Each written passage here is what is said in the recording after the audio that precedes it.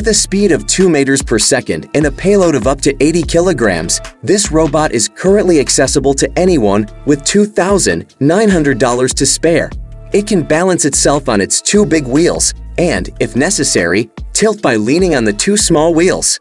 It can easily handle any type of work, including delivery, warehouse work, assistance in the office, and entertainment. It even jumps 8 centimeters and moonwalks when necessary to keep the user happy. One charge is sufficient for the robot. I want a larger version that I can see riding like a motorbike. Motocross with barriers adds a user, and we wonder if the creators considered this. The next advancement is for hunters to help combat unneeded odors. According to the designers, their product provides continuous active scent control that works before, during, and after your hunt. In addition, the device will be useful at home, in the office, and anywhere else. It can be used for about 8 to 10 hours on one charge and is intuitively easy to operate even with gloves on and in the dark. It's no surprise that this robotic platform for orchards and vineyards originated in New Zealand, given that its architecture is modular and it can perform other equally important tasks such as fighting weeds, cutting grass, and spraying crops. Did you know that New Zealand is one of the most innovative countries in terms of agriculture? One reason for this is the lack of government subsidies. And this sledge is a wonderful choice for families. It had a hatch in the floor for convenient fishing, a suspension for a leisurely trip, lighting, a USB port, and upholstery with heat and noise insulation. The cargo was either 250 or 380 kilograms. Yet another MIT invention, a computer model for a 3D printed robotic heart, allows for consideration of the unique requirements of each patient. And because the hearts are produced with specific polymer inks, they maintain their elasticity even after being hardened. For instance, this procedure is crucial because certain areas of the hearts of many patients with impaired heart function are weak or overloaded. Additionally, 3D hearts will be helpful for training new doctors and ideally the entire process of building new hearts. Hearts help choose treatment options, and doctors use them to check the effects of various implants. The model should be printed and activated in a day.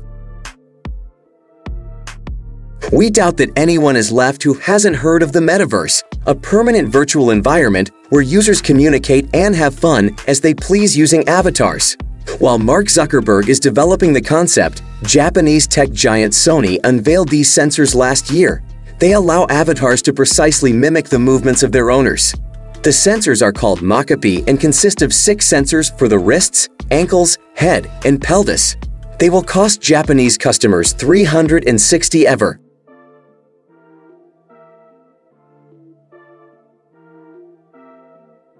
A similar concept was presented by Nissan 10 years ago, but this model was developed by an American team as for their project they write the following. Smart electronics will help you steer, and you can switch modes at will switching between in sports and comfort, they write.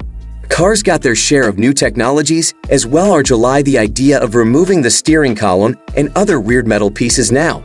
It will be simpler for drivers to operate the vehicles in adverse weather conditions as they become lighter and more maneuverable. The amount of steering wheel turn a driver needs to make to control the vehicle could be automatically adjusted in accordance with the conditions and speed of the vehicle. The advancement is also suitable for autopilot.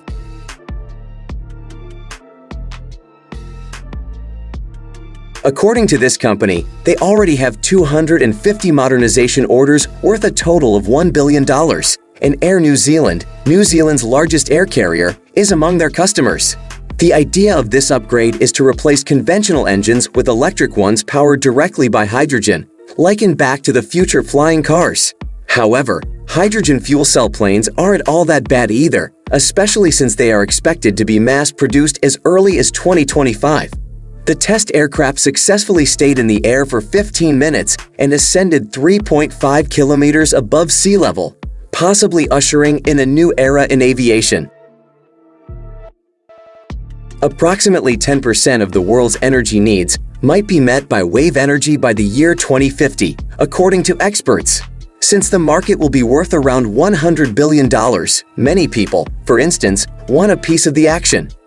Brazil has a 7,500-kilometer coastline, and with the right strategy, they could meet up to 17 of its energy demands and establish exports. It works as follows. Levers move up and down to create fresh water pressure in the reservoir, which is connected to the pressure chamber, so the pressurized water moves the turbine, which turns. 20 of these plants with a total capacity of about 500 kilowatts.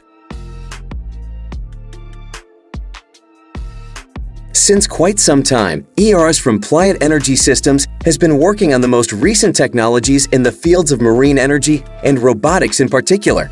They researched renewable energy sources, or more specifically wave energy, and they were so successful that the principles of its collecting wave energy were used to create the fins of this unusual robot. The initially strange device floats and moves confidently on snow, ice, and sand doesn't get tangled in algae or debris. The appearance of the robots and that of the fossil Anomalocaris, as was noted by readers in the comments, have some similarities.